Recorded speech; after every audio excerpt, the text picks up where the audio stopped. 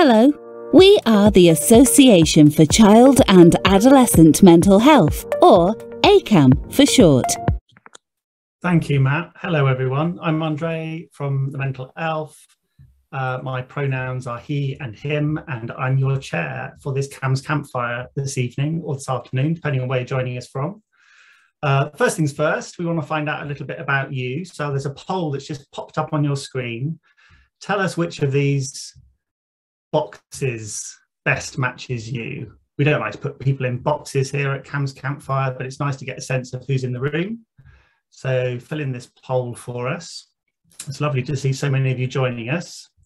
And as Matt says, do please introduce yourselves in the chat and tell us a little bit about yourselves. And yeah, share what you're thinking as we go along in the Zoom chat as well. So we'll just give it a few more seconds and then hopefully Matt will show us the results of that poll and we'll get a sense of who the 200 or so people in the webinar are. And we'll be asking you another poll later on. We've got a bit of a time lag here. Sorry, a bit of a time lag, so I do encourage people to fill in that poll. Okay, I'll carry on while people are doing that, and Matt, and we can start the introductions. So yes, as Matt says, we've got a really good panel of people joining us today. I'm just going to briefly introduce everyone so you know who's here in the webinar. We have Akhgar, Dr. Akhgar Ghassabian. I should just say, first of all, we've got the most difficult to pronounce group of people in terms of names ever in a webinar. So apologies in advance, Akhgar, if I'm not pronouncing your name correctly. She's an epidemiologist from New York, from the University School of Medicine. Wonderful, thank you for joining us. Really looking forward to talking to you about your paper. We also have Julio, Dr. Julio Vaquerizo Serrano. He's a psychiatrist from the West London NHS Trust. And we've got the results now of the poll. So let's just have a quick look at those and then come back to the introductions. So as per usual, we've got a real mix of people here. Lots of different types of health professional, people from social work and education, people with research backgrounds. We've got some carers and family members and students. So thank you very much for filling that in. Lovely to see a good mix of people. I think education professionals seem to be the main group here in the room today, so that's really good to hear. So then just carrying on with our introductions, we have, as I say, research expertise from Akhgar, clinical expertise from Julio, who's now here. Hi, Julio, thanks for joining us. We've got lived experience expertise here today from Kit Morgan. Hi, Kit, lovely to see you. They're a 22-year-old biology graduate currently living in London. And we also have some critical appraisal expertise from Douglas, who some of you may remember from previous webinars, and other members of the team here today, Elisabeth and Leanne, who are looking after the chat here in Zoom, and also live tweeting the webinar. So if Twitter is your thing, then please do get involved in that as well. The hashtag is CAMHS Campfire, and Leanne will be live tweeting as we go along today. So let's make a start, shall we? This is a very exciting, interesting topic to cover.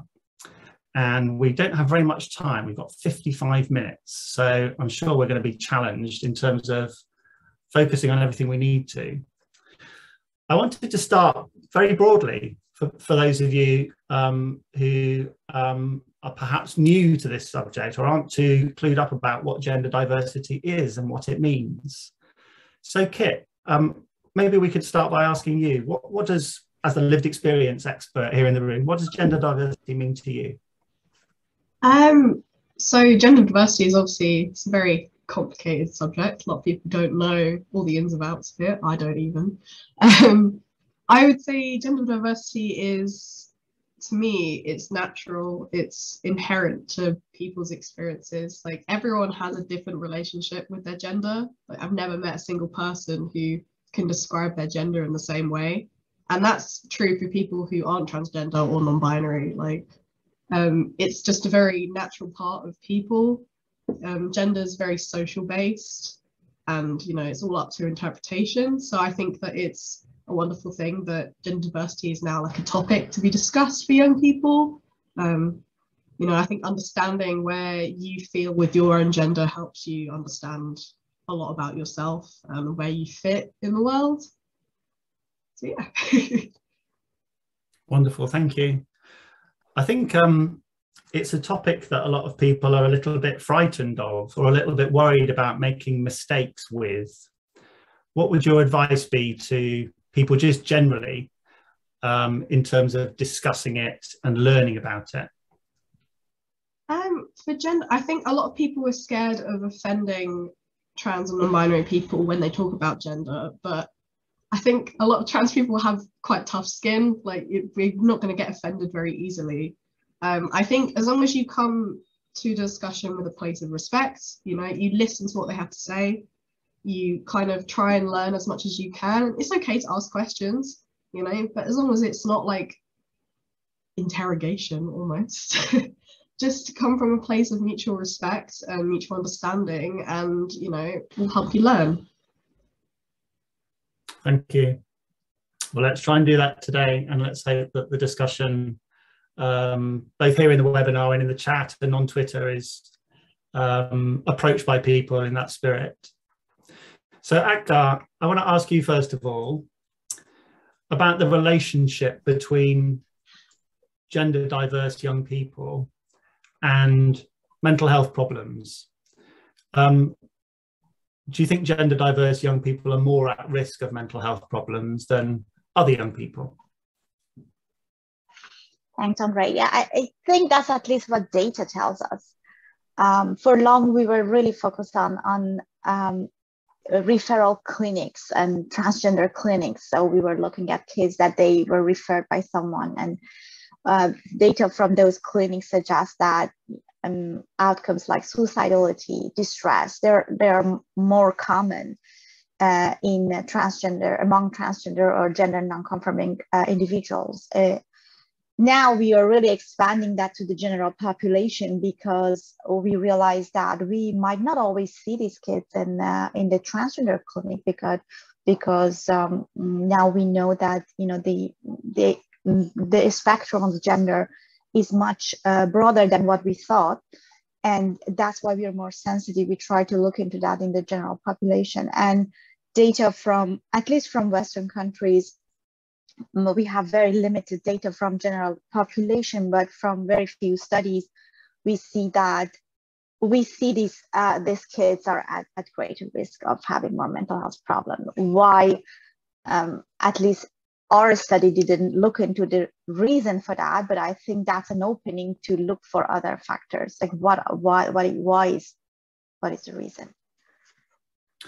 Yeah, I know that on the mental health website that I edit, we've covered lots of research looking at the links between LGBTQ plus, you know, broadly population and mental illness, and certainly over the last 5 years or so, there's been a lot of studies that have demonstrated that link. And it makes sense, doesn't it? Because the stigma and discrimination that you experience if you are gender diverse is great. And that happens at a time often when you're going through adolescence or young adulthood. And we know already that youth mental health is on the increase in that population. So you're just adding to the potential stresses and issues. I sometimes wonder whether we need research that demonstrates the link, because it's just obvious, isn't it, that there's going to be an increase. But before we get on to that, Julio, tell us a bit about what we're doing currently, do you think, in the UK? Yes. In terms of providing services for young people. Yeah, first of all, thank you so much for having me. I am quite nervous, I have to say, because although I'm very happy to be here, I wasn't expecting 230 participants, which is amazing, but it's also quite scary. So, yeah, sorry, what was your question? I'm interested in, as a practicing clinician, as somebody who's interested in LGBTQ plus young people and providing care, what you think we have in terms of UK mental health services specifically for that group? Yes, well, as far as I know, we don't have many resources within the NHS system. There is this, sorry, I forgot now the name. Apologies about that. That's fine. Oh, sorry. The only service within the NHS addressing LGBTQ mental health is the Gender Identity Development Service at the Tavistock Hospital. But it's a national, a specialized national service that is through this primarily focused for transgender people. In order on how to address the gender spectrum within CAMHS, I know that there are some policies, but I'm afraid that they are not country-wide, they are not national policies, and sometimes the decision to implement those policies depends on the trust.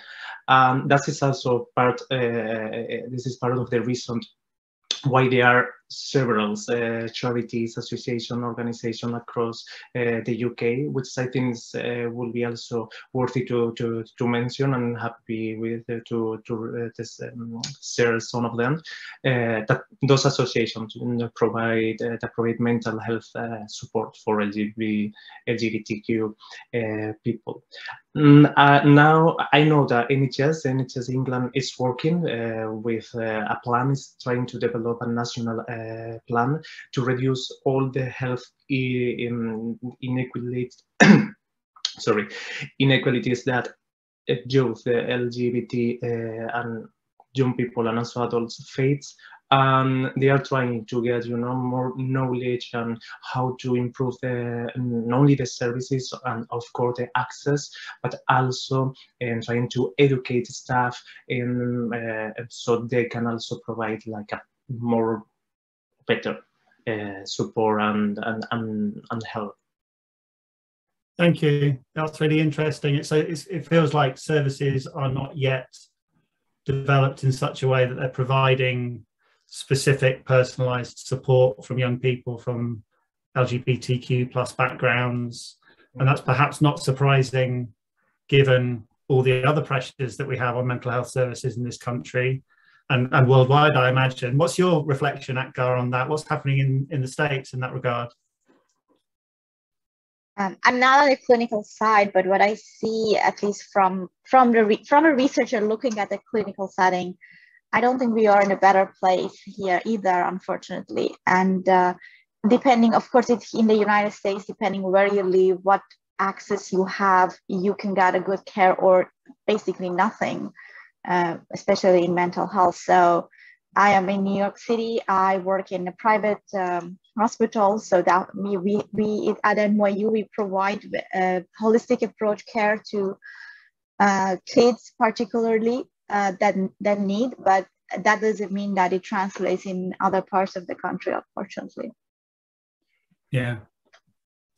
I'd like to share a poll now, because we had this idea that we'd like to sort of find out how confident the audience in the webinar is today. Matt, can you share the second poll? Is that something that we've got available now?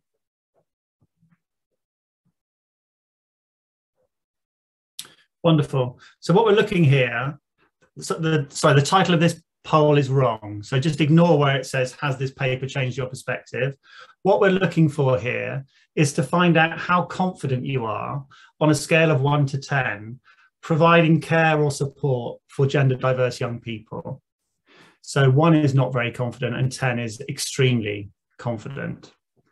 And, if you work in schools, this is still relevant, supporting young people with gender diverse backgrounds. If you're a therapist, if you're a CAMHS professional, even if you're a family member, what's your confidence at being able to do this? We'll give you a few minutes to answer that. So have a think about that over the next couple of minutes and we'll come back to that. Whilst you're doing that, Kit, I wanted to turn to you and ask, as someone who identifies as non-binary, what sort of support would you personally like to receive if you needed help with your mental health? Yeah, when I was kind of growing up and exploring my own identity, there wasn't anything at all. I remember I came out as non-binary when I was about 15, 16. so quite a while ago. And it was really starting to be the beginning of kind of people talking about trans and non-binary issues. So there was obviously nothing in kind of healthcare at all, and struggling with your own mental health, like as a teenager, and also struggling with your gender. It's like a whole whirlwind of confusion. I think if personally seeing other queer people and trans people in the healthcare profession and in like therapists is really helpful, because I think if you're struggling with those kind of issues with like LGBT and where you fit in society and with your mental health, it's really valuable to have someone who understands even a little bit of that to talk to. Like I've had friends who've had therapists who are queer themselves, and there's that kind of instant connection and instant understanding, more likely to be a bit more, I don't know, connected with those kind of experiences. Just seeing other people that share the same experience as you, or just people who've kind of experienced queer issues firsthand. So not just going in and seeing a mental health professional who's read the literature but hasn't actually spoken to any like queer people ever. So it's kind of, they're all coming at it from a theoretical knowledge, not from a personal one, and it can come off a bit strange. So I think it's just a question of, you know, seeing other queer people in the field and someone who is trying to learn about those experiences, even if they struggle. You know, not everyone's perfect, but seeing someone who's actually trying to understand your experience is really valuable. Thank you. That's brilliant. So poll results are up now, and it looks like the majority of people are kind of grouped around 4, 5, 6 kind of confidence. We've got some people who are right up at the top, that's wonderful, and some people that are right down at the bottom, and that's to be expected, I think, given the situation we're currently in. So thank you very much, everyone, for sharing that. That's really interesting to see. Yeah, Julio, what's your kind of reflection on what Kit was saying there? How well do you think we offer services for young people currently that are validating and inclusive? And I don't want to kind of rubbish the NHS. That's not why I'm asking the question. I'm just thinking how well you think we do this currently and what we need to do to improve. I don't think that we are doing well enough, but we are at least trying and doing better. That is something. Depends on, as I say, the trust, depends sometimes of the team, the professional, of course. I don't think that I can, you know, add anything else what Kit said. Sorry, Kit said. But I think we should just work in a very basic way as we work with the rest of young people. Service users that we have is active listening, respect, and knowing something that Kit said earlier. I think it's very important that we shouldn't be afraid of not knowing everything, because sometimes it's difficult to know. So we can just ask, and it's like can be so. It's a very little gesture, but can make a huge difference. Just trying to show yourself as in a way vulnerable, or that you don't have the whole knowledge, that you can just ask about pronouns, and that again, little things can make a huge difference and create a safe space. So how can we improve that? Again, respect, education. I think that we need also training, no specific training, because again, we should address any kind of difficulty as we are treating young people, regardless the gender identity, regardless the orientation or sexual orientation. But sometimes, yeah, with education, with knowledge, of course, we are gonna improve that. And I think that from a mental health perspective, psychiatry or other science have been quite harmful in a way, mainly, you know, in the past. So I think that we need to try, you know, to compensate. It's gonna be difficult, but at least trying to bring some comfort. We need to work in order to, you know, raising our voice, in being active allies. Yeah, absolutely. I think there's also something about Akhgar, maybe I can put this to you. There's also something about not expecting young people to educate us as clinicians. You know, you're talking about asking and you know, learning, but you want to get the balance right, don't you? Because it's hard enough as a young person to open up about your gender and open up about your mental health without having to then educate the person who's sat in front of you about what all that means. Yeah, you brought up a good point. I think I'm going to repeat what was just said, what we ended with, which was, you know, first of all, we need to be allies. We might not experience the same thing, but we can be allies and we can be good allies. That's one thing. But we have to be open. We have to listen. We have to learn. It's also on us to learn. And I'm a researcher. So in my case, you started by saying, well, isn't it obvious? I agree with you, but sometimes creating evidence helps people, like, to you know, in the education part that we want. That's on me to put this evidence out there for people who might not be aware, and remind them that, hey, look at this data. This is the data, and that's why you need to listen. That's why you need to learn. That's why you need to educate yourself. I know that it's just repeating what was said so far, but these are really key issues that the more we say, you know, the more we remind ourselves that these are the steps. Yeah, absolutely. It feels to me like there's lots of parallels with the kind of race equity discussion that's happening at the moment in terms of individuals educating themselves about, you know, how to be anti-racist. You can't expect to be taught that from your clients. You need to go away and do the work and learn about it. And I think gender diversity is an issue very much like that, where we all need to educate ourselves and read the books and watch the videos. And, you know, there's a huge amount of great material out there that we can use. All right, so thank you for now. Let's turn to the paper specifically. We're going to look at Akhgar's research. And we're going to hand over to Douglas now, who's going to do a quick presentation for us on the paper, and then we're going to discuss that in a bit of detail, and then we're going to come back to this broader conversation later on in the webinar. So yeah, over to you, Douglas. Thank you, Andre. Thank you, everyone, for a really interesting discussion so far. So we mentioned data, so we've got some data to look at. Let me just see if I can successfully share my screen with the video on it. You'll tell me, Andre, if that's not working. And we'll hit play. All good.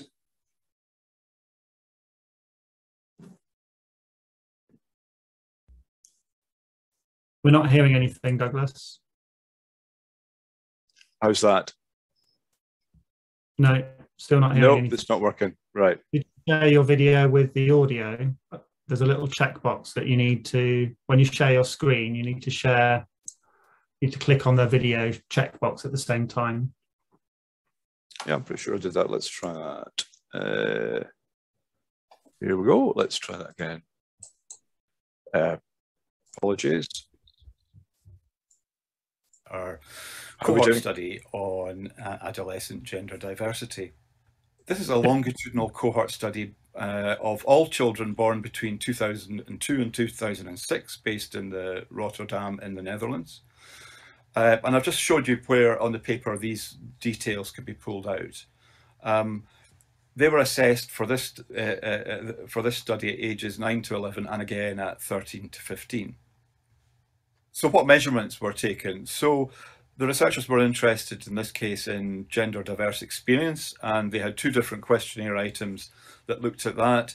And in terms of outcomes, we were looking at mental health symptoms across a number of different domains in quite a detailed questionnaire. They also looked at autistic traits and looked at the socioeconomic background. But for our purposes, we were interested in most in the relationship between these two variables. I think an important aspect of the study to pick up is that the instruments that they used, rather the questions that they used to assess gender diverse experience, and this was defined very simply as any response to 2 or 3 or to one of these 2 questions. So would you rather be treated as someone from the opposite sex? No, probably yes, or definitely yes. And similarly with the ACEBA question. So I think there's probably a useful discussion to be had around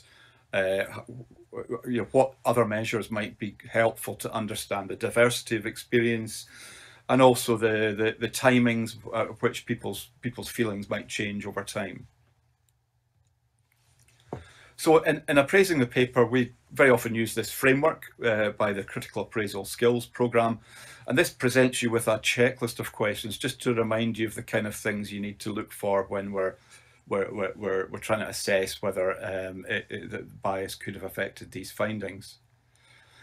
Now, helpfully, I've filled in these with my opinions, and there may be other views out there. And so you can see on initial glance, it's a bit of a mixed picture, but I wanted to point out that under question 5, have the authors identified all important confounding factors?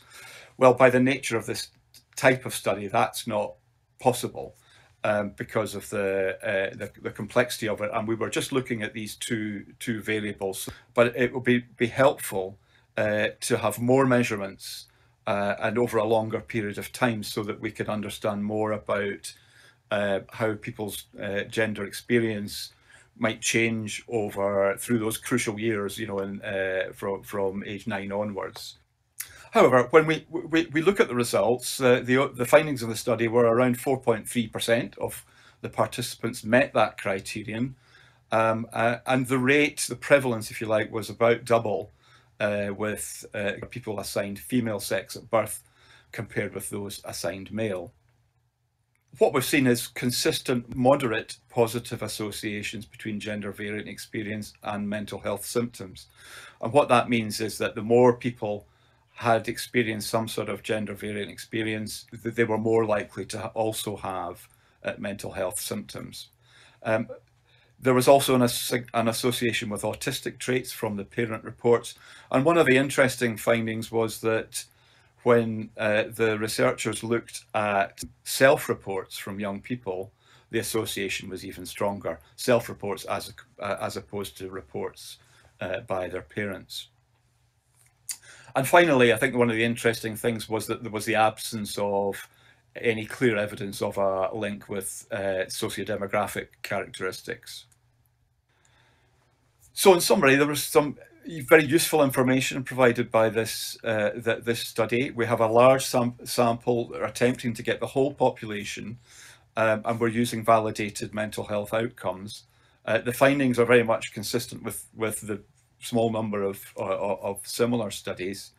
And while we might have concerns about who takes part and who drops out of these studies, in the context of population cohort studies, this is a good follow-up.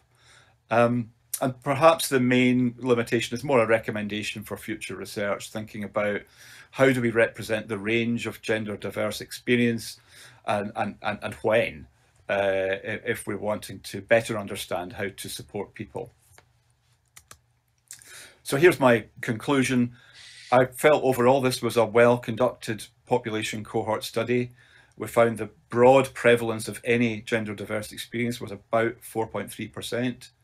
And those experiences were associated with more mental health symptoms.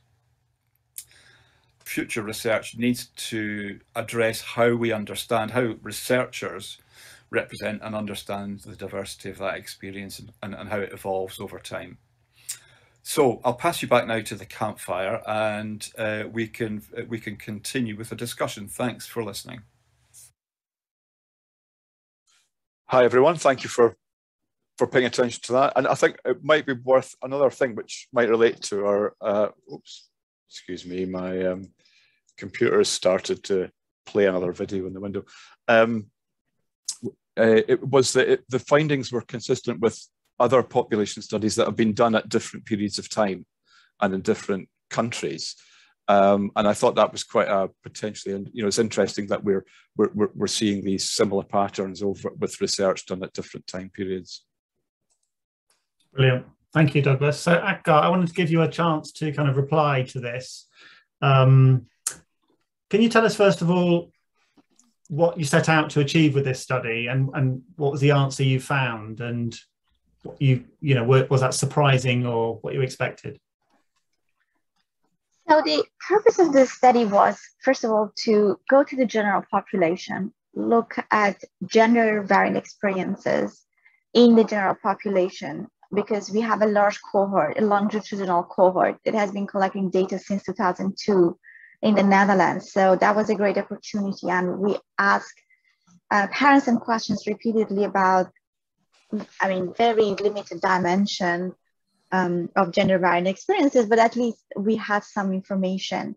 That was also for us an opening to see how we can, expand research in this area, in this population-based sample. So that was the really first step. So that's why we looked into the data.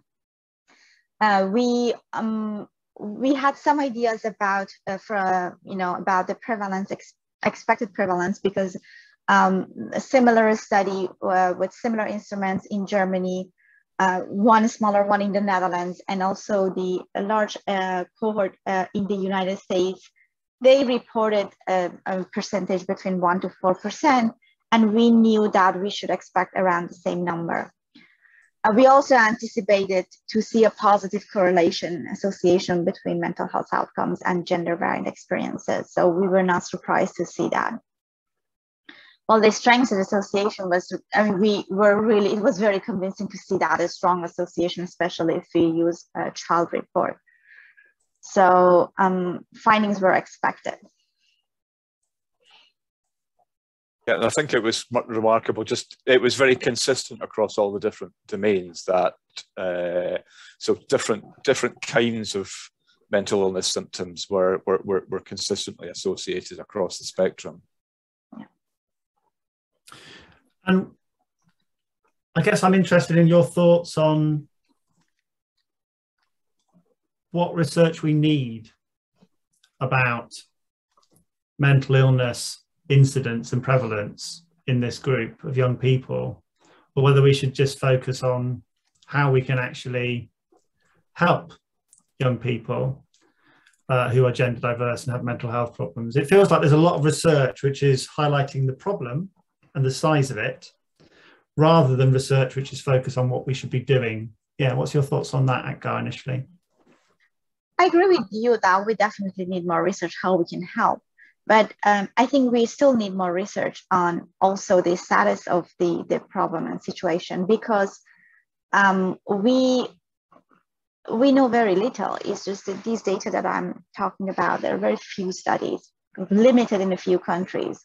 As Doug brought up, it's a very, follow-ups are very short. We don't know, like we looked at kids between age 9-10 to 13-14, what happens next? There are not so many studies looking at longer follow-ups. We don't know why we see these associations. That's another thing. One way to help is if you really go and look for those root causes. You mentioned one at the beginning of the session, the distress, and that's one of the framework that we are working on. But we still need to work on that and create data. So I think we need research both on knowing more about the problem and also how we can help, because I think the more you know about the problem, the better you can guide your research on how you can help. And of course, education and awareness is the beginning of that. Yeah, absolutely. Okay, thank you. I'm going to turn to some of the questions that are coming in from the audience now. We're going to try and answer 2 or 3 of these, and then we're going to move on to broaden out the conversation a little bit.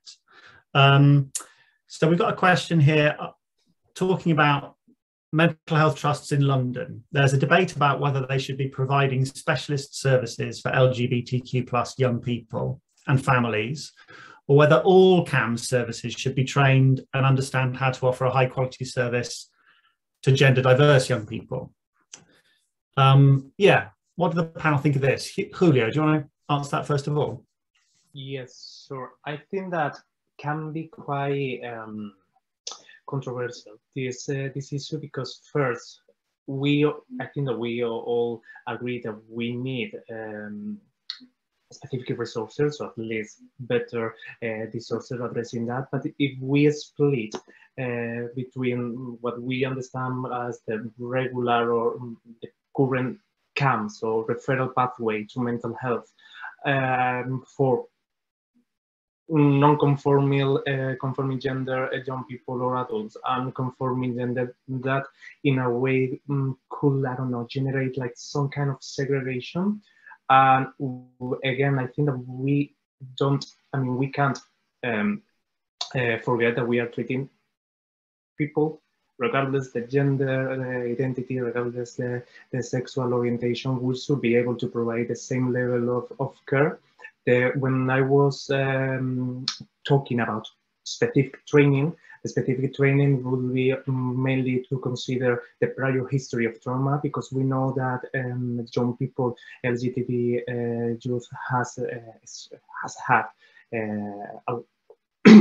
significant stressful traumatic events. So we should be able to assess, evaluate those, to be able to provide with the right support.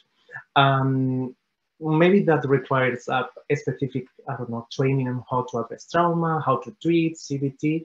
But again, regardless the sexual orientation, I don't think that we need to provide with a special care. But it's true that it can be controversial. So I don't know if anyone has any other input, opinion on that.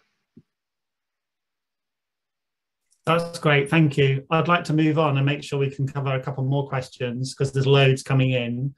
There's a question from somebody working in CAMHS who regularly uses the RCADS scale. So this is the Children's Anxiety and Depression scale. And they say, unfortunately, to calculate these psychometrics, you must identify if a young person is male or female, and you cannot calculate for any other gender identity.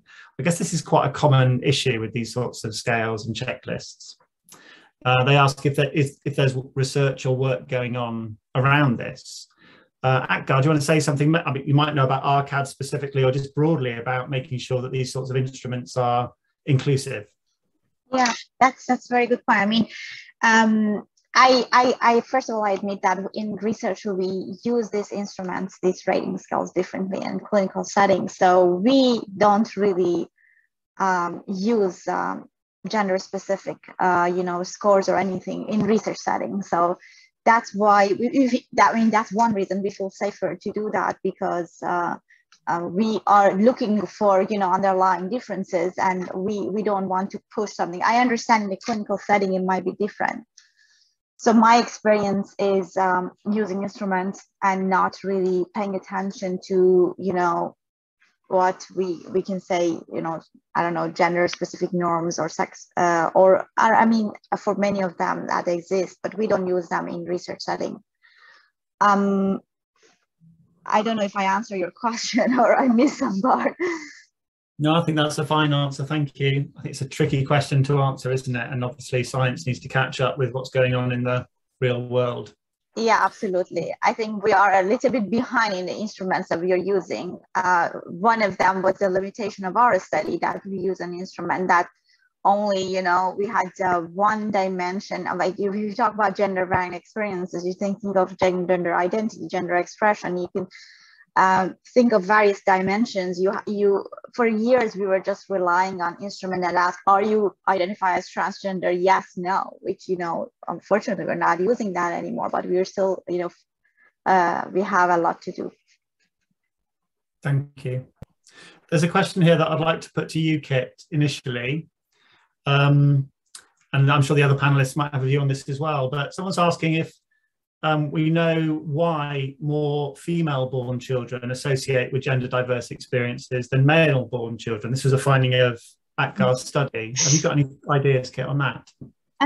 Yeah, I think a lot of it comes down to how we're socialized as soon as we're born. I think people who are born female or identify with being a girl, it's more expected for them to be more emotional and more open about their feelings compared to boys or like male born people who are expected to kind of like puff it up and spread, even from a young age, even like unintentionally based off of what the parents do. It's kind of enforced by society still. So I think that girls are able to explore their gender or female-born people more than male-born children are. And I also think that female-born children, you know, them exploring their gender is not as controversial as male-born children are, because when female-born children are exploring their gender, it's maybe doing more boy things, being more tomboyish. That's socially acceptable. But a male-born child doing stereotypically feminine things is more controversial, I think. And even today, where it's a little bit more open, but people still are like, oh, can't wear dresses, can't do that.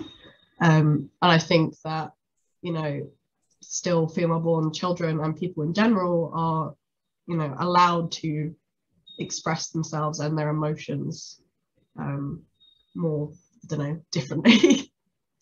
Yeah, absolutely. That makes a lot of sense. You're nodding, Akhgar. Is there anything you want to add to that? Was that a surprising finding for you? Or?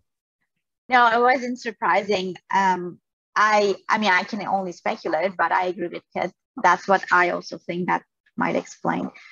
I still don't know. This is one of the instruments that we use as the question, do you want to be treated as the opposite sex? And I think that question, the way it is asking, even though it's a validated, you know, back to the issues with the instrument we have, even though it's a validated instrument, I feel, I feel that does it matter what culture I'm coming from? Maybe I want to be treated like boys because they get better, you know, more respect or better treatment in the society. I don't know. I mean, it's all a speculation, but that's also something that I thought when I saw the results.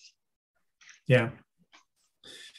Okay, so let's broaden it out a little bit now. Julio, I want to start by asking you a bit about your clinical expertise. So it looks like there's this emerging science which tells us that there is a link between gender diversity and mental health problems, and you have a higher risk of mental health problems if you're gender diverse. And that makes, you know, it seems logical. Yes. What does your clinical expertise tell us about that? Well, as you said, it's quite logical, because it's what we see in our clinical practice almost daily. LGTB youth have much worse health outcomes, mainly because of the experience, the prior adversities, stressful traumatic experience during childhood and throughout childhood. So we need that. We know, that they have a significant and poorly, you know, also a set of traumatic events, and which later on will develop, or at least will take important play in other mental health difficulties, other anxiety, depression, sleep problems, even you know, self-harming behavior. So we know that link is there between AIDS, adversity, childhood experience, being part of being a not gender conforming kid, or being part of the LGBTQ community, and developing other difficulties, mainly regarding with mood, and depression is quite high, and as well as anxiety. So we know that the link is there, and so we need to start working how to address those. And Akhgar, do you think we're looking at the tip of the iceberg here? You know, my sense is with these sorts of cohort studies where it's self-report and people decide whether or not they're going to join in with them, it may be that we're excluding the very people who are most affected by these issues. And certainly the same may be true in mental health services. Young people may not be presenting because they're experiencing so much exclusion and stigma and discrimination. Is the problem bigger than we are estimating? I think you're absolutely right, but that's what we see, that those are, for those participating are, we usually, lose people that they really have problems because they're already dealing with a lot of challenges in their life and they don't have time for research. That is true. The other thing that I feel that sometimes we are missing things is that many of our instruments are relying on parents to tell us about kids. It is difficult to get information about young kids. We are getting better in that, designing, creating interviews to get information from kids, but still it's most of the time we are relying on parents that at least our data shows that they might not know much about what their kids are going through. And Kit, what's your thinking on the science telling us that, there's a link here between gender diversity and mental health? What's your lived experience perspective on that? Yeah, I would definitely say there is a link, not a causal link that being gender diverse makes you mentally ill. I think it's more about how it's a kind of a two-parter. There's one of, your lived experience as a gender diverse person makes you more open to being excluded in society, struggle with interpersonal relationships because of how people treat you, which may cause you to develop depression, anxiety as a result. And it's also, I think, a lot of, if you're exploring your gender, you're looking very introspectively. And if you're exploring your gender, you're also going to think about what your mental health means to you and how you feel. So you're going to be more open to kind of seeking help, perhaps, self-reporting that you've got certain conditions. So it's kind of like a double-edged sword in that sense. And do you think things have changed? You were saying that it's sort of 6 or 7 years in your personal experience since you've had this kind of journey. In that time, do you think the sort of social changes that we've seen and the increased discussion about this is a double-edged sword, isn't it? Because you've got more conversation and more openness on the one hand, and then a lot more, hate and bullying and all sorts of stuff going on social media on the other hand. Oh, absolutely. It's like a wonderful thing that there's more exposure, but with more exposure, you get exposure from people who don't understand, don't want to understand, and just want to see the negatives of it. And that is damaging for, especially in the UK, where there's kind of the transgender trend in schools and things like that debate going around. It can be quite damaging to young people because it makes them feel like, they thought, oh, people becoming more accepting of trans kids and stuff like that, wonderful. But then people are also critiquing that in a way that's not respectful.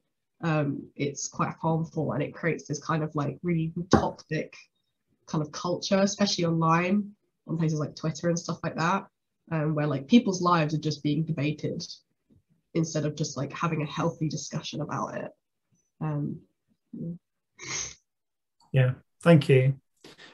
Given that all that is going on, I just want to say thank you so much for joining us in this discussion. It's wonderful to have your views in here. I want to try and answer another question. And apologies, I'm not sure who's asked these questions, so I can't say this comes from Sheila in Birkenhead. I'm not sure, but the question is about the going back to basics discussion that we had earlier on, talking about active listening and mutual respect. And the questioner is asking how we try and encourage this holistic approach over different services and organisations. They say, I find this is something that is talked about, but not embedded. So how can we do this better? Julio, do you want to start off with some suggestions? Yeah, yes, true, because I suggested that, I made that comment, and it's true that it's quite easy, to say, quite obvious, as I say earlier, but it's not that straightforward sometimes to implement. I will suggest, or I will say that from school, from the education settings, talking from, from a clinical perspective and also mental health professional point of view during the training, I think it's also very important. I didn't do my training in the UK, but we used to say that, tell me where you did your training, and I can know what your orientation is in terms of using therapy, pharmacology, treatment. So in a way, it's quite true that if you, during your training, when you are like growing, when you are learning, you have someone like a role, also a clinical role that can teach you, that can help you to improve all this knowledge, that can discover you all this in a way. It's gonna help much. It's gonna make a huge difference, the way that you approach, in the way that you ask questions, in the way that you listen. But yes, it's true that it will be very difficult to put that, to implement that across nation, across the country, across all the training programs.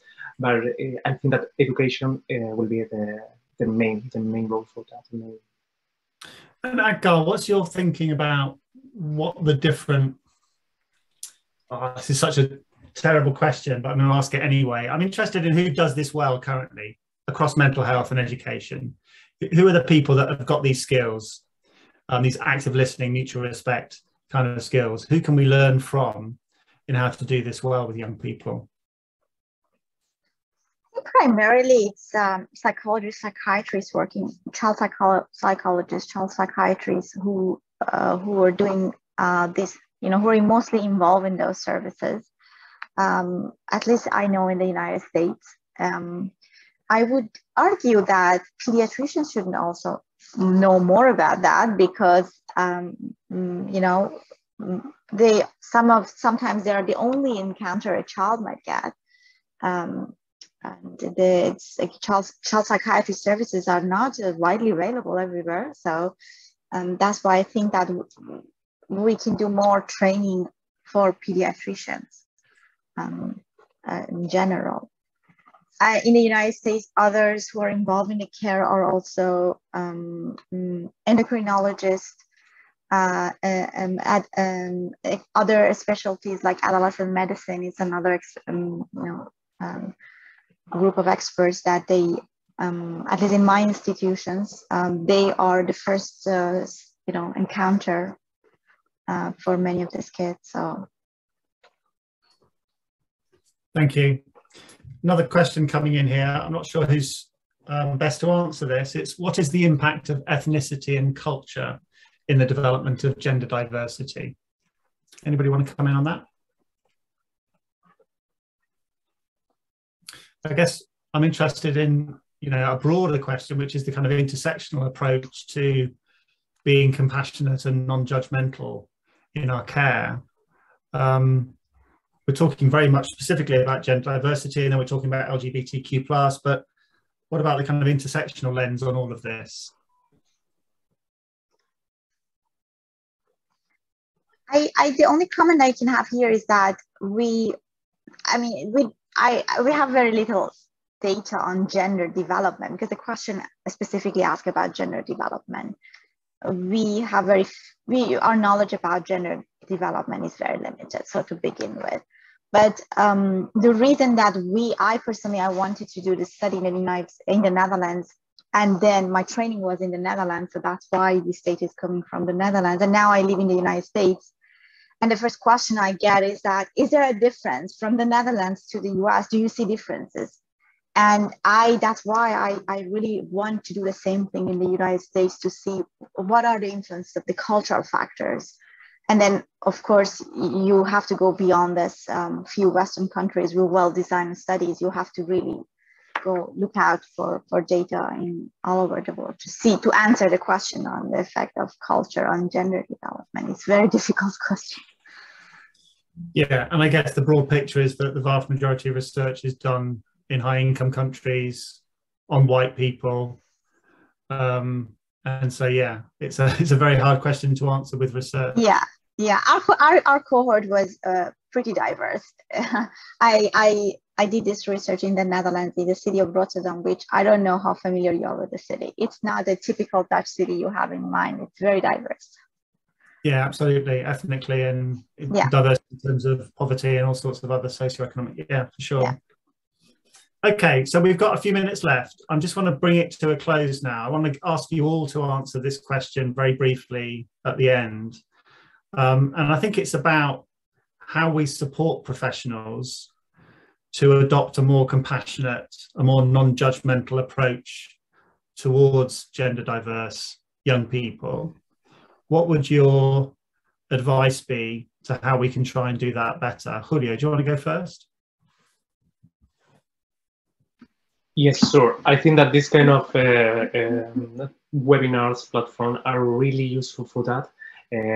Not only because of their maybe professional background, Akhgar, myself, mostly because Kit is here, and I think that we need to learn from with them and walk alongside the path, you know, with them. And I think that this is a great learning experience.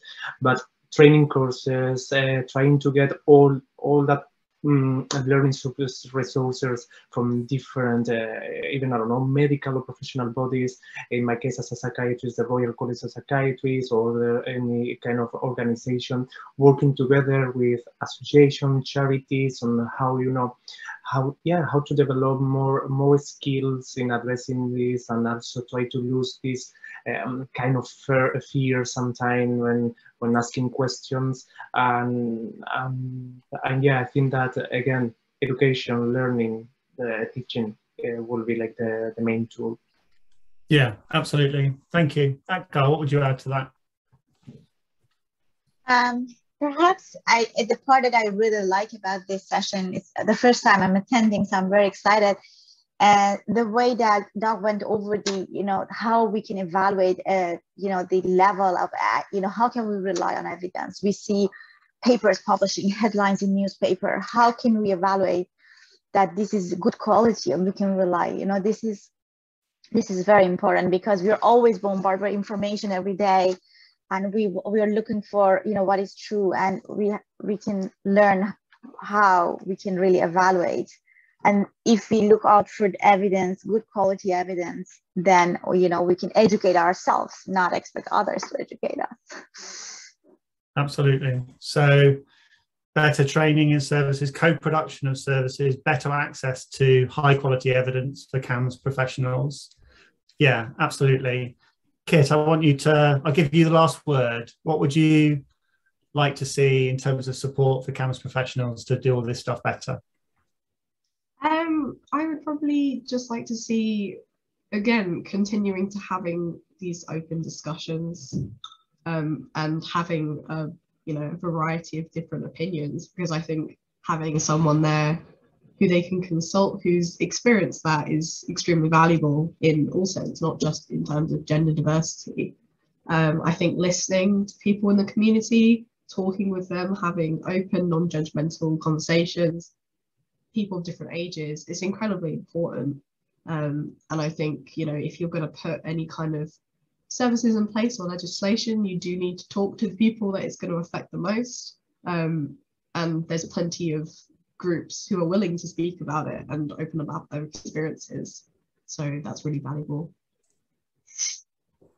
Thank you so much for joining us, everyone. Everyone on the panel, our brilliant group of organisers, and all you lovely people in the audience. Much appreciated. Find out more about becoming an ACAM member and to be part of the advancement of child and adolescent mental health. Visit www.acamh.org.